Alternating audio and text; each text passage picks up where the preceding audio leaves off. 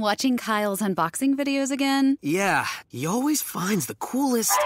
No way! A robot dog? Gotta ask where he got it. Or use your Samsung Galaxy S24 Ultra. Just draw a circle around the dog on your screen, and it shows you where to buy it right in the app. Whoa, I just learned a new trick. And that for once, I beat Kyle to the next big thing. Circle it, find it with the new Galaxy S24 Ultra and circle the search with Google. Get yours now at Samsung.com. Internet connection required. Results may vary based on visuals. With threats to our nation waiting around every corner, adaptability is more important than ever. When conditions change without notice, quick strategic thinking is crucial. And with obstacles consistently impending, determination is essential in overcoming them. It's this willingness, decisiveness, and resilience that sets Marines apart. With our fighting spirit, we don't just fight battles, we win them. Marines are the constant our nation counts on to fight the unknown. And through adaptable problem solving, we do just that. Learn more at marines.com. It's only a kick. A jump, a block. It's only a serve. It's only a tackle, a run. It's only for the fans. After all, it's only pressure. You got this. Adidas. Thanks for choosing this free Anfield Index podcast. If you'd prefer to listen to this or any of our other shows without adverts, then now's the time to check out Anfield Index Pro. With AI Pro, you can supercharge your entire listening experience. You'll not only get all of our podcasts without the ads, but you'll have them far faster with our Quick Publish feature available exclusively for subscribers. AI Pro also puts you in the heart of our sound studio, with an option to listen to many of our shows live and interact with the podcasters in real time as the shows are recording. Upgrading couldn't be easier. AI Pro is available on all popular podcast platforms, and we have our own apps for Apple and Android. Just head on over to AnfieldIndexPro.com and get started today. Good morning, good afternoon, good evening, wherever you are, whatever you're doing, and welcome to another episode of Stat Me Up for Anfield Index, ladies and gentlemen. The international break is set to come to an end. Hopefully you've enjoyed yours. Hopefully you're looking forward to a bit of an Easter weekend. Hopefully most of you have got 4 days off. And maybe the biggest thing, hopefully the Reds are about to take 3 points against Brighton at Anfield on Sunday. And to chat through that game, to chat through a few stats, to talk through the international break and many things off the field, I've got the normal man with me, Ben Bocsak. Ben, how are we? Yeah, all good. How about yourself? Yeah, good, mate. Looking forward to the sort of Easter weekend. It's been a nice little break in a way, hasn't it, the internationals? And it should be a nice Easter break. But that all depends on what the Reds serve up on Sunday, ultimately, and what news we get around certain things. But first thing, I'll rewind you a little bit to what's just happened, because I know I've seen you tweet quite a bit, and I've had my reply tweets to you, I'm sure you've noticed as well, around the international break and the highlights there. So I know you've been tweeting quite a bit around the international break and who's been doing what, red-wise for their country. What would you say stats-wise? What have been the biggest things from the international break for yourself? Yeah, I mean, I know a lot of Liverpool fans, we get nervous around this time, and a part of me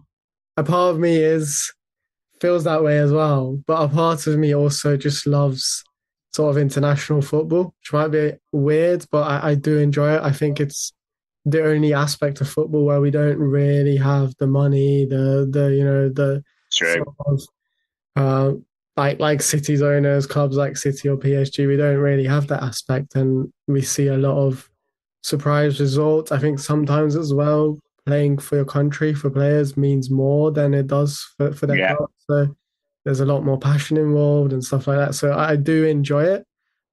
Maybe not as much as watching Liverpool, but I don't mind it. Essentially, I like to watch international football, and I think this international football in particular was quite entertaining from a Liverpool perspective. I myself, I watched. I went to Wales under 21s and watched Lewis Koumas make his debut. Nice. At Rodney Parade. It's only about 10 minutes from where I live, so I thought, there's an opportunity to watch a Liverpool player make their debut for their country at that level. Why not? and it worked out pretty well for Kumas. He scored the winning goal against Lithuania after a few minutes of coming on as well, right in front of me as well. It was a nice finish as well, and yeah, I thought he did really well. Nice moment for him. Another debut goal to sort of put into his list this season after scoring at Anfield in the FA Cup for the first team. He also scored in his first start in the Under-21 Premier League as well earlier in the season. So he's someone I kind of just wanted to highlight personally because I saw him and I thought he played really well. I mean, in terms of the others, like Harvey Elliott was just incredibly good. 2 goals, 2 assists in 2 games. Like I think he's a top goal scorer in Under-21 Euro qualifying. I don't know what more he has to do to get into that England squad. But I know a lot of people have sort of compared that situation with Kobe Mainu being called up, but I think the reason Mainu's being picked up is because England are so poor in that holding midfield role. There's a reason why Jordan Henderson keeps being called up as well, because there's not that many players of that caliber for England. Whereas I think if you look at Elliott's sort of positional rivals, okay, you can make an argument. Actually, there's quite a few in the attacking midfield positions that probably at this moment deserve to be picked ahead of him. The likes of Cole Palmer, who actually didn't even get any minutes for England, which was a surprise. Stats wise and performance wise, you'd say at the moment Palmer's probably just a little bit ahead of Elliott. So I think, fair enough. But at the same time, like, what more does he have to do? Like, surely he's not far away from being called into the senior squad. Another one I thought who did really well was Luis Diaz. Again, because of his sort of knock that he picked up against Man United, I didn't necessarily want him to do well, but he was brilliant when he played against Spain for Colombia, created the most chances in that game, obviously provided the assist for the winning goal, which sort of extended Colombia's long unbeaten run. He also completed the most dribbles in that match. And after that, he featured in Colombia's 3-2 victory over Romania as well. And that has meant that Colombia is actually unbeaten in 21 matches now, which is the longest run in international football. So, that's pretty impressive. And I think he got to wear the captain's armband as well at some points, which sort of makes him the 6th Liverpool player, first team who's wearing their national team armband at senior level. Obviously, Jayden Danns wore it at under 18 level as well. Him, Trey Anyoni, and Amara Nallo got another trophy in the bag after the Carabao Cup, winning the Pinatar Cup or something like that. The big ones, It's every trophy counts. So I thought they did well. Kyle Kelly is probably another one to mention from the academy. Kind of an unexpected international debut for St. Kitts and Nevis, but I respect anyone who's eligible to play for England and chooses another nationality to represent. So fair play to him. He's got an interesting profile as well at under 18 level. Has sort of competed in the most defensive duels per 90 out of anyone in the under 18 team. So he's very active defensively. Plays as a holding midfielder mostly, but he's covered at left back and he's covered at centre backs at times this season. And I think he's an interesting one to sort of watch. Maybe someone who could potentially be involved in pre-season in the summer. Conor Bradley got a fantastic goal. That was really special. He plays kind of in a more advanced position for his country as almost a right winger. Reminds me of Gareth Bale for Wales at times. I think he made the comparison to sort of how he wants to be like Robertson for Scotland. But for me, I know he actually named Bale as his sort of idol growing up, so I can see the resemblance there as well. Not another one to highlight, I thought Luke Chambers for England under 20.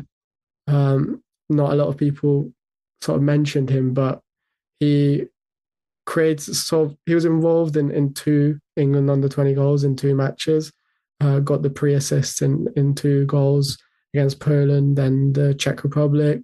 In the second game, he only came on as a substitute and played like 12 minutes, but he still created sort of 1 goal, which is impressive. And then in the second game, he actually started against the Czech Republic and made 16 recoveries, was involved in 12 defensive duels, won 7 of them, I think 6 interceptions as well, which is, again, really impressive numbers. And he's doing really well on loan at Wigan, won their Player of the Month for February. Nice. So, yeah, he's doing really well. He's definitely one to watch. Had another solid international break as well. I think probably finally, let's give Dominic Szoboszlai a mention. He was sort of the talisman for his country again. I know you said they're sort of meaningless friendly, but in some ways, I guess there is some importance in preparation for the Euros. And I think for Dominic in particular, he really wants to continue that unbeaten run as captain of the national team, which has now stretched to 14 games. So since he's been appointed captain, he hasn't lost a game. And in his last 5 games now for Hungary, he has 5 goals and 3 assists. So not bad numbers. And I think, if you watch the games, like he's plays a lot deeper than he does for Liverpool, and everything seems to sort of flow through him. He covers pretty much every position when he's playing for Hungary, and it means a lot to him to sort of be the captain at such a young age and be sort of such an iconic figure, because I think a lot of people in Budapest, they go to watch the game, and the reason why the game is a sellout within like an hour every single time the Hungarian matches are released is probably because of him. It's a big factor for sure. I mean, the national team is doing well, but I think Szoboszlai is contributing a lot to the public's interest. Yeah, it's a strange one. And listen, for anyone listening, I fully respect everyone in international football. I full respect for the people who get behind it, like it, proud of their nations, proud of their countries. I fully understand and respect that. For me, international football's just always been a bit of a no-no in that type of regard. And yeah, you're right. I mean, I tweeted back to you jokingly, as you know, about Dominic Szoboszlai, and half of Hungarian Twitter jumped on me. So I probably owe an apology there, don't I, in that regard to them as well. But yeah, I suppose the one thing I always think about with the international break is, like you mentioned, no injuries. That's what you pray for. And obviously we had the Robbo situation, don't we? We're still waiting for full news on that. Suggestions is positive from a lot of journalists, but we're still awaiting a clear update on that. And then, yeah, like you said, Szoboszlai probably wouldn't want him to play the full 90. I get rhythm tune-up, as people said as well. That plays a part. Probably the happiest bit I had of the international break was that Salah didn't go, Núñez didn't go, and then Endo had his game cancelled early, didn't he, because of issues between Japan and Korea, apparently. So, yes, that was the thing. But we will see very shortly what impact it has on the boys, and Sunday beckons. I mean, before we jump to the game stuff, Ben, off the field as well, there's quite a few things going on, as there always is. The Richard Hughes one was probably the biggest announcement of the week just gone, wasn't it? I think it was no surprise, as we mentioned before, but it was confirmed by Liverpool, people who believe he's going to start work on the 1st of June. Get a grip, but that's obviously up to your opinion, I suppose, there. I mean, I know you've talked about Richard Hughes before and tweeted about him, that type of thing. You're a big fan of this guy, aren't you? Survivor 46 is here, and so is On Fire, the only official Survivor podcast, and we have a twist this season. The winner of Survivor 45, Dee Valladares, will be joining us every week. We're going behind the scenes of the biggest moments, the how and the why things happen, and the strategy and analysis you can only get from someone like me, a Survivor winner. Listen to On Fire, the official Survivor podcast, wherever you get your podcasts.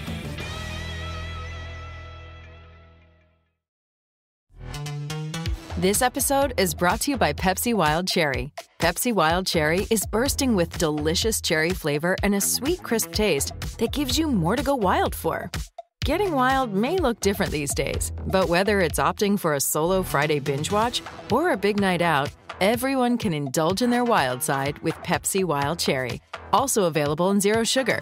So grab a Pepsi Wild Cherry and get wild. Throw the best birthday party ever that your child will always talk about. Big Air Trampoline Park inside Fieldhouse USA at the Polaris Mall can do just that. Award-winning birthday party packages start at just $300, and all birthday parties include pizza, drinks, a party room with a party host, grip socks, printed invitations, and all 40 attractions at Big Air Trampoline Park. It's a birthday party you and your kids will never forget. Book your party today. Big Air Columbus, where the fun never ends. Visit BigAirUSA.com/Columbus for details. Are you that person who has everything? The coolest merch and those must-have fan threads? Well, over at our Anfield Index shop, we've gone that extra mile when it comes to pimping up your Liverpool collection. From our popular range of bespoke design t-shirts, sweaters, hoodies and hats, to our signature edition mugs, prints and coasters, all provided with fast worldwide shipping. We have something for every red. We also stock official LFC merchandise and are licensed with the Premier League and UEFA to sell official iron-on shirt badges and sleeve patches. As a listener to this podcast, you can get 10% off everything with coupon code AIPRO10. Just head over to AnfieldIndex.shop or find us on Etsy by searching for Anfield Index. Yeah, I mean, I think the fact that he is someone who knows Michael Edwards so well just makes sense for Liverpool. Obviously, given that Edwards is not going to be in the same position as he was last time, he did a sporting director to work with who he knows he can work with. He knows they're sort of in the same tune, and I think that's certainly Hughes in that sense. And I know, if you're looking at his transfers at Bournemouth, like it might not be the most impressive, but he's gotten a lot of the recruitment right during his time at the club. And I think from a sporting director's perspective, I think the most impressive sort of factor about Hughes is the way he's been able to convince more high caliber players to come down and play for Bournemouth. So, like the likes of like Nathan Ake, for example, he might have, he probably had better offers, and yet he decided, actually, I'm going to play for Bournemouth, and it worked out for him. He got regular minutes, and they've managed to sell him on for a big profit. I covered the Milos Kerkez transfer, and I know he had a lot of other interest in him, but he was sort of won over by Hughes and the Bournemouth group because of what they were offering. And I think the big appeal at the time was the fact that Bournemouth managed to get Andy Arolo in, who, he was another sort of high caliber manager who probably has, higher offers or better offers. He did really well in La Liga, and I know a lot of clubs were interested in him, but he decided to come to Bournemouth, and, through the manager as well, they were able to bring in players, who were, that next level almost for Bournemouth, because at Bournemouth, that's what you're always looking to be, making the next steps, bringing in the sort of next level players. And that's what Hughes has done really well. He's been able to build Bournemouth gradually. It wasn't an overnight success, but, if you look at where he started and where they are now, it's been really impressive. And I think just on that, I like him. I like the fact that he's got the Italian connection as well, because I think the Serie A is actually probably one of the strongest leagues in the world right now, for me anyway. And there's a lot of exciting players in Serie A at the moment. And the fact that Hughes speaks fluent Italian, he's got that Italian connection. I mean, I would like to see us sort of dip more into that market, because when we have recently, Mohamed Salah, Alisson Becker, like we've done all right with those signings, and I think there's a few players who could be on their radar from that league, and maybe Hughes can have that influence and convince the scouting team to look in that direction as well. Will be interesting to see. And Michael Edwards obviously likes it, because not only is he bringing Richard Hughes, he's also bringing Mark Birchall by the sounds of it, their football scout. and the name escapes me, but they're head of football operations. So it's a full plundering job on Bournemouth by the looks of it. And the other stuff that's really sort of been the talk off the pitch, and the names come round, as we know, Ben, about who the new head coach will be eventually. But it does seem, again, the Ruben Amorim talks really reverberate and started again through a lot of sources. A lot of people talking about his release clause, Liverpool being interested, that sort of whipped up again. I mean, these do seem to be the two names, don't they? Double A, Amorim, Alonso. They are, there seems, the front runners, the names that keep getting mentioned, as always happens in a pivotal race. It usually comes down to two, doesn't it? Stats wise, because I know we've talked before about like preferences, what we like, what resonates, but from a stats perspective, when we look at it that way, because that's what we do on this show, how do they stack up stats wise? I mean, for me, I still think Alonso is the outstanding candidate. If you're looking at the way he plays, his team has that sort of gegenpressing mentality, but at the same time, like, they're really good in possession, almost Guardiola-esque in the way they move the ball about. We've spoke about, how they've completed the most short passes in the Bundesliga, but at the same time, they also rank in first place for recoveries made in the Bundesliga, tackles made in the final third of the opposition's final third. I think they rank in second place for that. So, they rank really high for those pressing metrics as well. On the other hand, I think Amorim, I like his style. It's interesting, but I don't quite see the same intensity, the same sort of gegenpressing as with Alonso. For recoveries, they rank around mid-table in the Portuguese league. Similarly, I think they're like only 6th or 7th for made in the final third. So those are not really outstanding statistics when we're looking about key metrics for what we expect a Liverpool team to play like on the Jurgen Klopp. I know there's been reports that he ticks the data-wise, he ticks a lot of boxes. Yeah. So I'm sure there are other metrics that we measure as well, maybe that I don't, or we don't quite have access to. So True. I'm sure there are other underlying data where he does profile well. But just looking at those sort of figures, for me, I think Alonso on those alone wins it for me, and I think his sort of style is so intriguing in terms of the way Leverkusen keep possession, which is not as prevalent in the sporting team, in Amorim sporting teams. I think what sort of, obviously Amorim has a much bigger sample size in terms of he's been working at that top level for a few years. I saw another sort of factor that I have question marks over Amorim is his performances in Europe. I think he obviously got knocked out in the round of 16 in the Europa League this season. I think the furthest he's ever gotten was the quarterfinals in the Europa League, and then the round of 16 in the Champions League.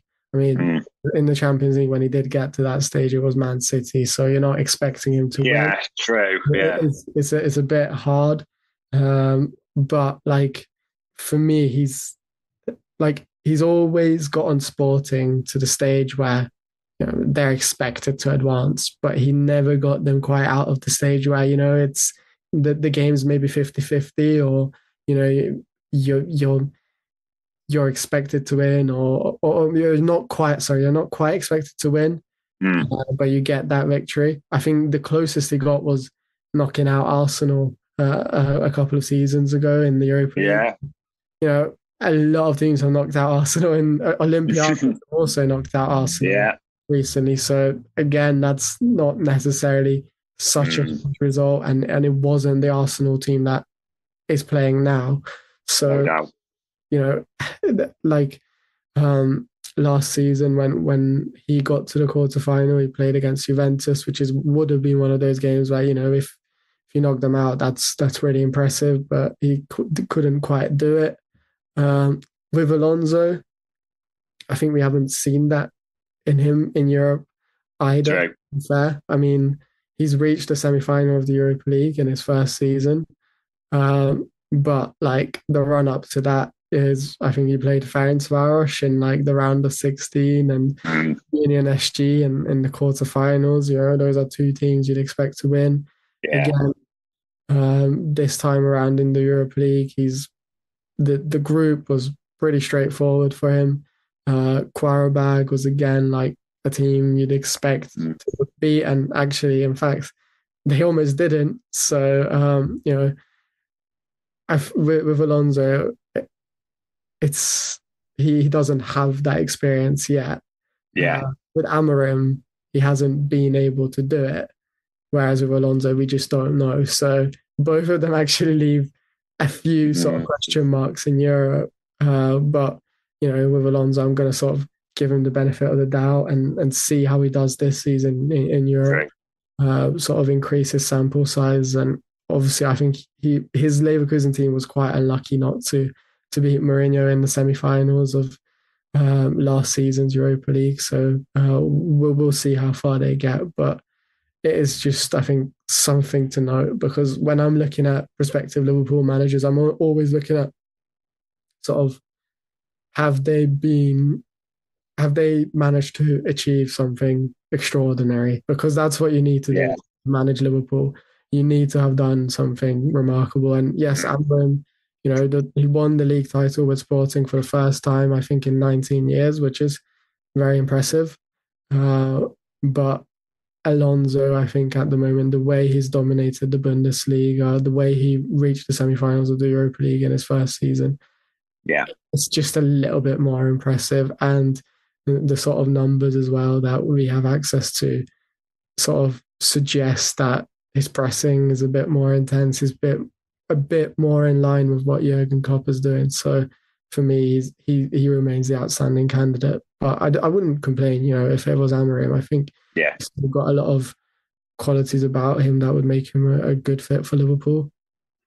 Will be interesting to see whoever it is, what information we get released to us or through the press eventually about the search, because we've heard about it being statistical based. Will Spearman being involved, haven't we? How it's been done, what the outstanding candidate brings, and maybe even potentially who they can get might play a part of it as well. We will have to see. And I suppose we'll only spend a short bit of time on this, just because the only other big thing that came off the pitch was the fixtures were announced. And in a way, thank God we're out the FA Cup, because you look at that end of April, Ben. I mean, as it stands, and as I say this in case people jump on it, I know it's subject to it may change if Arsenal make the next round of the Champions League and their fixtures, where one may move down. But, I mean, surely it drew your attention as well, those 3 games in 6 days. The Fulham Sunday, the Merseyside Derby Wednesday, West Ham on the Saturday 12:30, all away from home as well. It feels super tough. I can't really think of another way of putting it just right. I mean, thinking back a little bit, early kickoffs, not too bad, but that feels tough, doesn't it? It does. I think the only kind of, we're fortunate that it is the Everton game that comes in between those fixtures.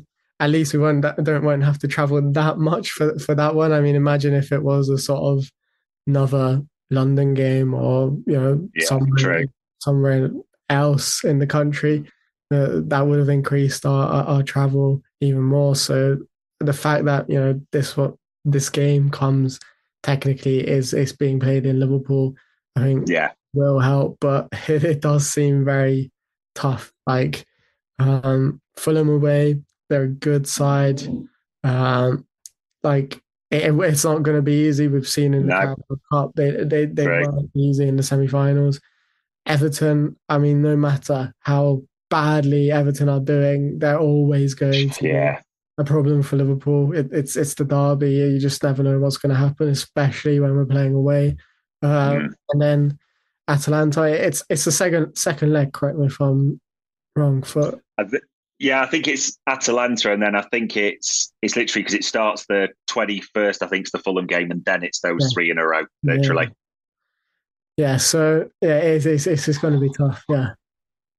It is, West Ham to finish. There's a lot of teams who would love to put a dent you'd fancy in our title dream, wouldn't you? But we will see how that unfolds. And moving into this week, because it's a week coming. Obviously, it's Easter weekend for people, but Liverpool play on Sunday, and then they play on the Thursday, don't they? So it's Brighton, Sheffield United. Now, I think it's fair to say, in terms of fixtures, people don't look at these two and think, "Oh, that's a." A lot of people, I think, would have even picked these, especially the Sheffield United one. I think would be the obvious one to a certain extent. Ben, I mean, let's talk about this first of all. Brighton, De Zerbi, another manager who's been linked with us, hasn't he? Maybe to a lesser extent than Alonso or Amorim, but definitely in the mix, shall we say.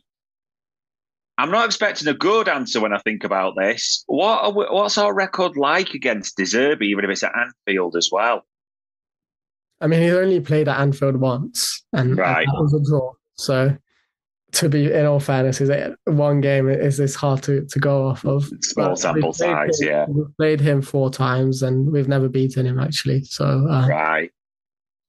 yeah, that doesn't bode well for us. I think the last time we played him was actually just before an international break. So, yeah, kind of a nice sort of contrast, or interesting contrast that now we're playing him as the first game back after an international break. That was a 2-2 draw. I think at the time, Brighton were a lot more impressive than they have been. Yeah, higher up. Definitely. They've had a lot of injuries since then. Mitoma, who's caused us a lot of problems, he's out for the season. So he's causing us problems, which is good. And overall, I think it was a game that we would have felt we should have won. I thought we dominated, and we were just kind of unlucky with that one. And again, we seem to have it a few times now with the international breaks, where we go into the international break a little bit disappointed or on the back of a poor result. So yeah, that was one of those where I think we were kind of disappointed. But yeah, our Anfield record in the last 3 games hasn't been good either. We've had 2 draws and 1 defeat. There was a 3-3 draw. Then there was a 2-2 draw. Remember Enoch and Wepu, who, the one in the corner, top corner. He's a big. I know him, and I know he's a big Liverpool fan. So that meant a lot to him, and it felt weird seeing someone that you've spoken to score against Liverpool, and it's kind of like, you want him to do well, and you know how important that moment was. But at the same time, I was like, could have done it when we were 3-0 up, something like that. Indeed, importance-wise. And then there was a 1-0 defeat back in February of 2021. Again, we're mentioning that season again. Was a bit of an anomaly. It wasn't with fans. So actually, the last time we beat Brighton at Anfield in the Premier League was in 2019. Wow. In November 2019. So that was the season that we won the league. Virgil van Dijk scored a brace. We won 2-1 and obviously went on to lift the Premier League title at the end of the season. So, I don't know if it's written in the stars, but if we do get that victory over Brighton, I think it's interesting that the last time we were able to beat Brighton at Anfield was when we won the league, coincidentally, and obviously we're fighting for that again this season. Indeed, yeah. Look at that, 4 times that we played De Zerbi and not won. Yeah, back to 2019. That is, it's the banana skin potential. And I mean, we're all still expecting, I think it's fair to say, us to beat Brighton. Like you mentioned, the injuries they've had, the way it's gone for them. They're probably struggling to navigate that Europa and the league together a little bit there at the same time. I mean, this is an interesting one this week. There doesn't seem that many weeks, Ben, where there's been 2 Premier League games in a week. I mean, we know we've had a weekend then moved because of, a Thursday Europa game or a Carabao, something like that. But there doesn't seem to have been too many where there's been 2 league games like this Sunday, Thursday or whatever. What do the stats look like for us when it's 2 league games in a week? Do they bear well? Please tell me they bear a little the De Zerbi record. Yeah, I mean, last time out was in February when we beat Brentford away from home and then Luton on Wednesday. I think they were both 4-1, so didn't seem to cause us any problems. We also played Chelsea midweek a bit before that, but there was an FA Cup game in between, so I didn't count that. But 4-1 victory midweek in a Premier League game again. Then before that was, I think, back in December when we drew with Arsenal in a game if VAR was working properly, I'd argue we should have won. And then we went to Burnley away and got a 2-0 victory, if I remember correctly. So again, didn't seem to cause us problems. And then if you remember, that before that was when we beat Fulham 4-3 at Anfield and then went to Sheffield United. Away, yeah. Again, we're going to be facing Sheffield United in a midweek game, so it's twice now this season. But every single time when we have played a midweek game after a Premier League match at the weekend, we have won. So I don't think that record is going to change on Thursday against Sheffield United. I mean, I think that would be the surprise result of the season or the big shock of the season if Sheffield United even got a point against Liverpool in that game. I mean, it should. I mean, I'm going to touch wood here just because I'm a little bit cautious of jinxing it for us, but it would really be a huge sort of surprise if Sheffield anything out of that game, and I'm expecting a big win. And I think fingers crossed that's how it turns out. I think so. Yeah, it sounds actually quite good. You almost forget, don't you, like that Luton week, even when we had all the injuries in the Brentford game, Darwin does his audacious chip. We're literally, struggling for bodies against Luton. We're 1-0 down at half-time, but we go on to win it 4-1. Yeah, like you say, Fulham, Sheffield. So it actually looks quite good in a way. And I think you made a fair point. If we would pick anyone to play in the league, it would be Sheffield United at home. I don't think there's any debate on that realistically. You look at the position, so you can have zero complaints about that fixture. But we have got 2 in a week coming up, and we'll have to see what unfolds for the Reds, won't we, ladies and gents? And the final bit of the show that I'm going to ask Ben, and there's a bit of a caveat to this, so I'm going to ask Ben for his Player of the Year and Young Player of the Year contenders, usually a top 2, a top 3.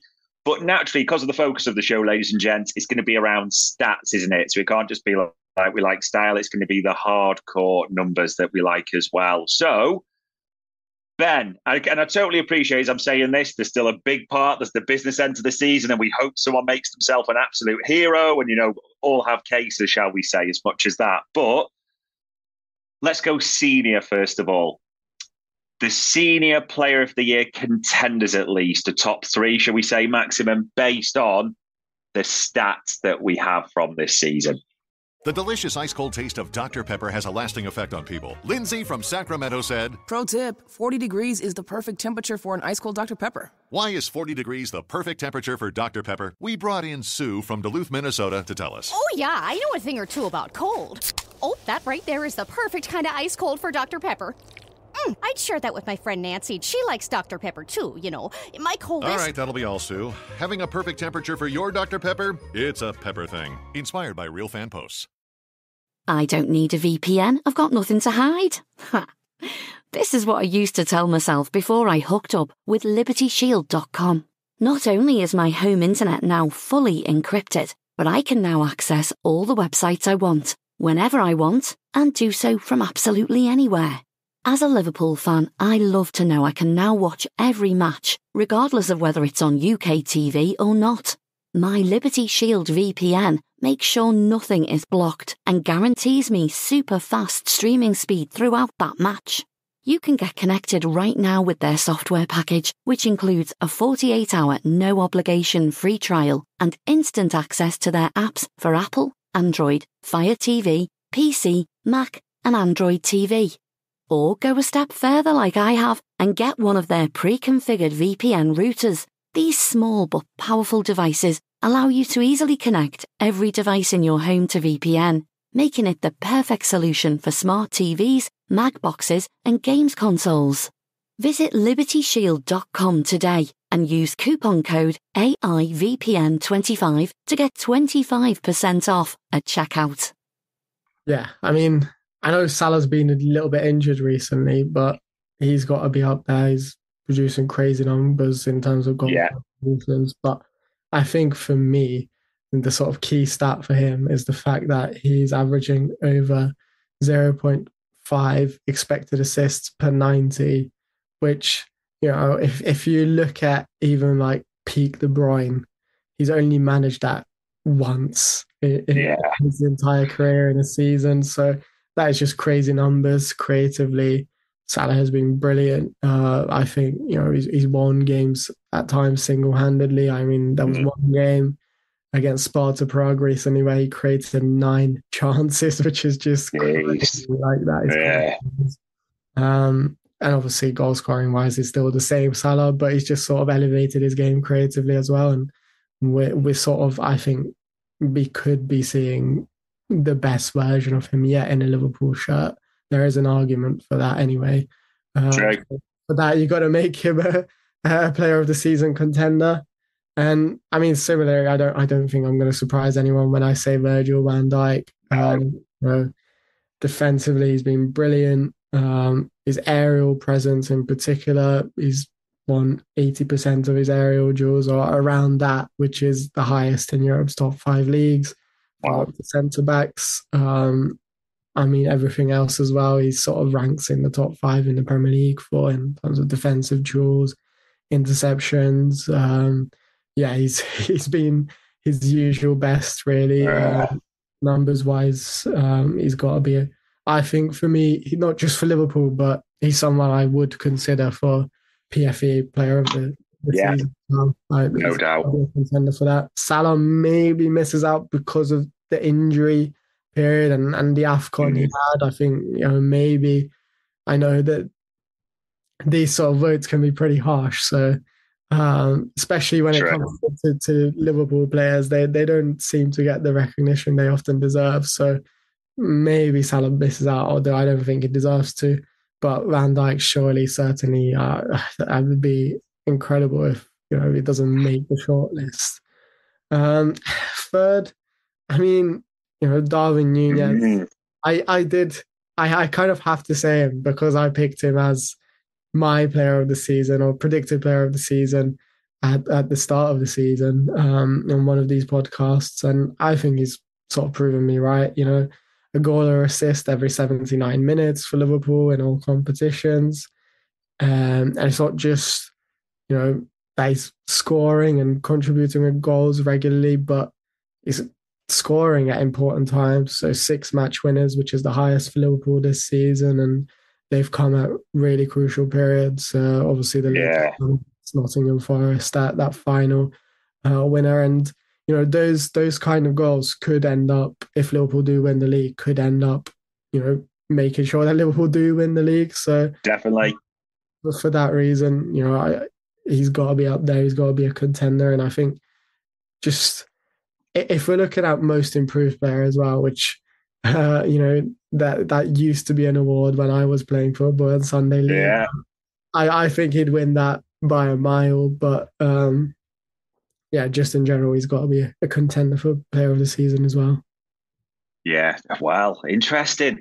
There'll be some Alexis McAllister fans screaming at you, no doubt, but the stats, as we say, back up in terms of goals and assists there. And the final one, and I suspect, I could be wrong, I'm saying this like I know, but I suspect it'll be 3 that are in the call-ins for this. The young player of the year contenders for you, Ben? Yeah, I mean, it almost seems unfair to include Harvey Elliott in this, but I did because, like, I know he technically counts as a senior player, but he's still only 20, and He's been brilliant, both creatively. I think he ranks for key passes according to Scout. He's actually averaged more than Odegaard in the Premier League this season per 90. He obviously ranks just below, I think, Salah and Alexander-Arnold for the metric. Nice. Creative metrics is just behind Alexander-Arnold and Salah, so that shows you, the standards that he is hitting. On top of that, 11 goal contributions now for Liverpool. Wow. He's been in great form over the last sort of 10 games. I think he's got 7 goal contributions or close around that for Liverpool, which is pretty impressive. 22 in total for club and country this season. Nice. You can't really argue against that. He's got to be a contender, and like we mentioned earlier on, it's a surprise that he's not really in contention for the senior England squad, because I think he deserves to be. Kwanzaa, he's come on really well this season. Stood out for his passing ability. Most games he plays, he completes the most passes on the pitch. He's in the top 10 for defensive duels in the Premier League, and he's one of the few centre-backs in the Premier League. And I know it's a small sample size, but he averages 6 aerial duels per 90. And out of those few centre-backs who average such a high volume, he actually has the sort of best success rate with over 65%. So, again, based on those numbers, you can't really argue against that. And lastly, I went for Conor Bradley. I think no surprise, really. I know he's only really started to play for Liverpool in 2024 in the second half of the season. But even so, just looking around Europe's top 5 leagues, he is averaging the most goal contributions in all competitions from under 23 fullbacks in Europe's top 5 leagues. It's, I think, just around 0.35 per 90 or something like that, which is really impressive. And, those under 23 fullbacks includes Alphonso Davies, Ryan Aït-Nouri, so there's a lot of high quality, big names, and big value players involved, and Bradley is not only averaging more goal contributions per 90, but he actually has more goal contributions in total as well. But for example, Davies, I think, only has 4, whereas Bradley already has 7 this season for Liverpool. And actually, in the calendar year for 2024, no one has more sort of total goal contributions in all competitions from Europe's top 5 leagues out of fullbacks than Bradley. So he's had a pretty good year so far, and obviously topped that off with his first international goal at senior level. So yeah, I think the sky's the limit for him, and he's got to be a contender, although I think maybe any other season he would have won it. Kwanzaa might have won it, but if we're being fair, if we are, basing it on age, not on experience, it's got to be Elliott. Yeah, it's a tough one, isn't it? You're right. Probably all 3 in many seasons that Liverpool have had, they'd have been the clear winner by a mile. In fact, in other seasons we've had, probably the likes of Bobby Clark would have had a shot as well, and people like that who've also done well. But exactly as you said, these 3 youngsters, they've been pretty special this season. Elliott, Kwanzaa and Bradley have been unbelievable. And with that in mind, ladies and gents, we might need them on Sunday. Who knows? But all it really leaves me to ask Ben is the very final question. Ben, it all starts back up. The business end, really, as people say. 10 games to go. This isn't a factual stat. This is a guess a little bit. But if you had to put money on Sunday, what are you going for? I'm going for a 2-0 win. I think we'll get it. I think we finally get one over De Zerbi. He hasn't necessarily experienced Anfield at its peak, I think. And I think on Sunday we've been starved of, no games for 2 weeks. Disappointing result against Man United. I think Anfield's going to be absolutely buzzing. I think, we've managed to escape the international week relatively. Yeah. In terms of injuries, the two key players for me stayed behind as well in Salah and Nunez. So they would have had a rest. They'll be eager to get going and get playing again. So yeah, I think everything points towards us getting a solid win and building on for Sheffield United, but more importantly, that revenge against United next weekend, because that's the big one for me. That could decide the title, and I really want to beat them. Yeah, I can well imagine. April the 7th, Super Sunday. I think most people put that firmly marked in their calendar if they didn't already after that FA Cup defeat. And we will see, ladies and gents, next time we're back, we'll be talking about naturally how we went against Brighton. We'll see if anything else develops. Looking a bit ahead to Sheffield United, hoping we have positive news on the injury front as well from Jurgen Klopp's press conference. So all it leaves me to say as ever is, Ben, thanks for the time, thanks for the stats, and thanks for the insight, my mate. Yeah, a pleasure. And like I said, fingers crossed for some good results this week. Yeah, indeed. It all starts again, doesn't it, ladies and gentlemen? And that was another Stat Me Up at Anfield Index. We hope you enjoyed listening to this Anfield Index show. Please be sure to subscribe to our channel so future podcasts find their way to your device automatically. There's nothing quite like fan engagement, and we'd love to know what you think of anything discussed on this show.